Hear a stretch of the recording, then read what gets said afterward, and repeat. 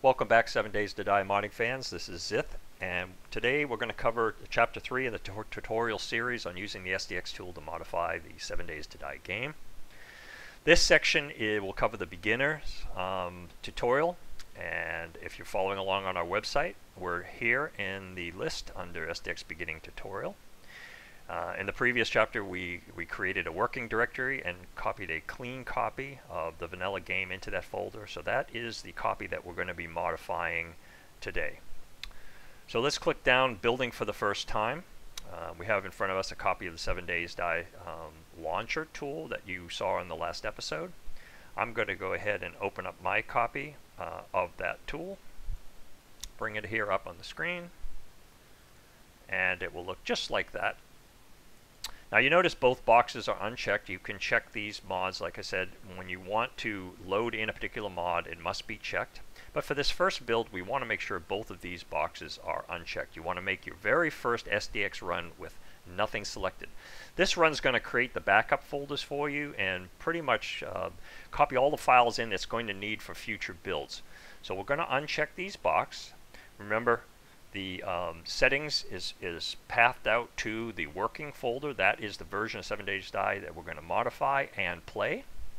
So we check that that's still correct. Nothing's changed there. We'll uncheck both these boxes and we're going to go ahead and press build. It automatically switches us over to the output tab, which is our log file. It'll run for about 7-8 seconds, in this case 6.38 seconds, and it completes. So let's scroll up real quick and see what happened. Without going too much in here, again, you have certain events that started. This is the process starting. We have information about what it's doing behind the scenes. We have a warning here, which you will always get, which just simply means it can't patch the type ragdoll asset, which we're not concerned about anyway. So just when you see that, no worries. It patches 113 hooks into the game. That's basically giving us the ability to modify the base DLL of the game. And so it completes that task. Then it goes ahead and notes that there's no backup file created yet, first run, so it makes the backup file and copies some files into it for us to use in the modding process. So it then finds all of those files, such as biomes, blocks, buffs, and so on, those XML files in your vanilla game that we put in the working directory, copies those into the backup. And then it goes down and finds the user interface and makes those copies. And then it saves out a copy of all of those files, the biomes and so on, the XML files, out into the working directory, game working data config. So you now have the a completely populated backup folder. Your working directory is all set up. And it simply saves out the localization files and completes the process. So this only happens that's on this first run, all of this. It makes that backup folder, populates it for you, and so that is complete. So if we were to click on the play button right now, 7 Days to Die would launch, but it would look just like vanilla because we haven't done any modifications. We have not checked any of the boxes for these two mods there. And we'll want to go ahead and do that in this next section here. So moving over to back to the website, the next thing is the cube mod.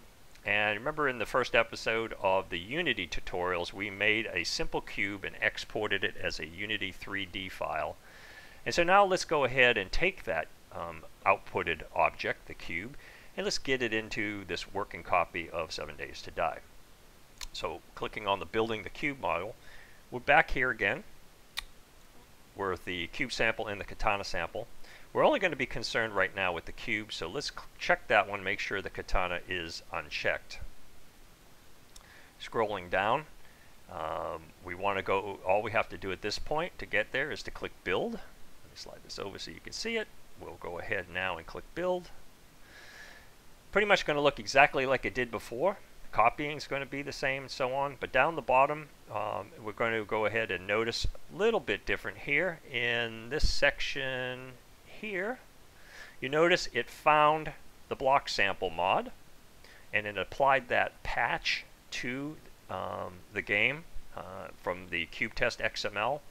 It modified the blocks file and the recipe file and noted that the highest block in the existing block file was block 2042, so it auto-assigned it the next highest block number, which is 2043. Please note that that is how this works right now. It may change in a future version, but it looks for the highest block ID, the highest used block ID, and assigns the next unused one after that. And it saves all of that changes out to your working copy of the game directory, and copies out the localization if any changes have been there, and you're done. So now if I go ahead and click play, it will start up 7 Days to Die, and I'll pause right here until that completes, and then we'll look in game.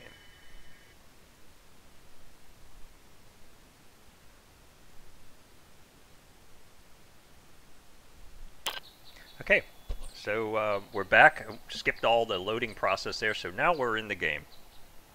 I didn't start in creative mode, so I need to pretty quickly go in and type in CM for creative mode, and that'll allow me to then hit function 6, or in this case U, and look for cube test. I'm going to drag that down to my belt there. And we can go ahead now, and you see there's the block that we created in the first tutorial. A little different texture on it because Sphere 2, when he put this together, he used an earlier version of the demo, which I put a brick texture on it, but instead of the Hello World texture, but it's all the same block, but just a slightly different texture. So again, you can now use that block to build walls and do whatever you want to do with it, just like any other block in the game. So let's go ahead and go back and see what we can do with the next part of the tutorial, which is to put a katana in the game.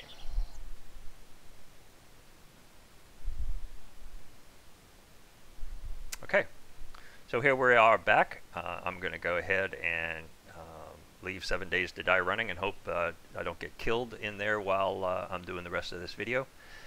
So let's move on to the Katana Mod. The Katana Mod is very, very similar. The difference is, of course, we're creating an item instead of a block.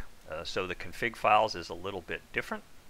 But you can, again, read about the differences in the sections down here as opposed to the cube mod, which has slightly different files as well. It looks like Sphere 2 didn't go into full detail about that part of it. But let's go ahead and build this mod. So we're going to go back to the tool itself. This time we're going to go back and take the block. We're going to leave the block in because we want the blocks to stay in the game. We're going to add the katana sample and press build. And it's actually, if you happen to be running a copy of 7 Days to Die, it's going to say, I need that DLL and it's in use. I can't change it when it's in use, so you want me to go ahead and shut down the game while I build? And answer to that, of course, is give me the nod and I'll end it. And I'm nodding. There we go. Shuts down 7 Days to Die and runs the patch scripts. So here we go. Basically the same thing. Only difference you're going to notice in this is that it has done a couple of things. It's applied two patches, the block sample and the katana sample here. And it assigned a block ID to the cube as it did before, and it assigned an item ID to the katana. So basically we're done there. All we have to do now is hit the play button, and 7 Days to Die should launch back up again. And there it is, and I'll pause it here while it loads. Okay, so we're back, and we're in the game where we left off. This time we want to go ahead, and I need to repeat the process to put creative mode on. Again, if you want to start the game in creative mode, you don't have to do this step. But then I can press U, and let's see if we can find the katana. And that is Michonne's katana that we created. So I'm going to drag that down there, and notice, boom, I've got a katana. And it seems to work fine. And, not so good for Brew. But that's basically, now we have put that item in the game. the config files that were imported into 7 Days to Die, told all about how to make the recipe for it, and we'll look at those files in another video. But for now, that's how you put a block into the game and how you put a item, which in the Katana is an item, put that into the game. And so I hope you learned a bit in this video, and we'll make some intermediate videos in a later time. So we're back in the website right now, and there's a couple more items to cover in the end of this section after we have built the Katana. Adding a recipe and adding the Katana to the loot group. The website does a very good job of covering this material in here, where you can look at the actual Katana XML that is in the Katana sample config folder. And you look down here, again, Sphere 2 does a very good job of explaining the contents of that XML file. We use a program called Notepad++ to edit the file. We highly recommend that you use that. Using the built-in Windows Notepad can have undesired, strange effects when you modify the file, so stay away from the built-in file editor in Windows and use something like Notepad++ or its equivalent that knows how to deal with XML. So this shows you how you add a recipe in there, and so it pops up in the window here. I'm not going to cover that in any detail because it's a bit technical. It's much easier to read it than to explain it. Adding it to the loot group as well. Same going in, but there's an XML. The XML file has a section in it for adding the item, appending it into the existing XML file as an item in the loot file. You see here config file recipes, config file items. Those are the sections that get modified. And so when you go ahead and do this, we notice that there's an error here. That's not a fatal error. It's because some scripts don't exist that we don't need. I believe in the latest version that's been changed to orange, and we'll be updating the website to reflect that. It's simply information. And down here, when you search for Katana in the loot XML, you can see that it has been added. Finally, a couple of tips and tricks. This makes for a really good read that you might want to take the time to do that. And you can actually use, rather than a vanilla copy of 7 Days to Die, if you have a mod like Val Mod that you want to use as your base, you can go ahead and use that. You'd copy that into your working folder rather than the vanilla game, and you could add additional items into the Val Mod to make your own SDX version of Val Mod. So again, you don't have to use vanilla. It's a good place to start, but if you have a favorite mod out there and you want to keep modifying it, you can go ahead. I would be a little careful of modifying SDX mods. They already are complex and mod a bunch of things, so you have to make sure that your config files are not going to clash with theirs. That'll be covered in an advanced tutorial, but if you're modifying a non-SDX game, you'll be perfectly fine for starting to use that as a base. So this explains a little bit more about that import process in there. So again, I hope you've learned something. It's been fun making these for you guys, and we'll be covering the intermediate tutorial in the next video series.